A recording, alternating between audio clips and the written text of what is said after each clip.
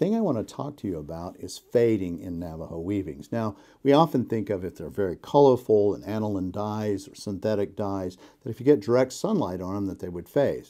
Well, that's true, but so can natural dyes. So if you look at this, it's not even a natural dye. This is just the wool.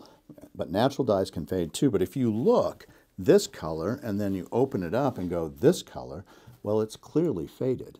Even though it's a natural dyed or natural wool Navajo rug, if you put it in direct sunlight or even in a place that gets lots of indirect sunlight, it can fade. So what do?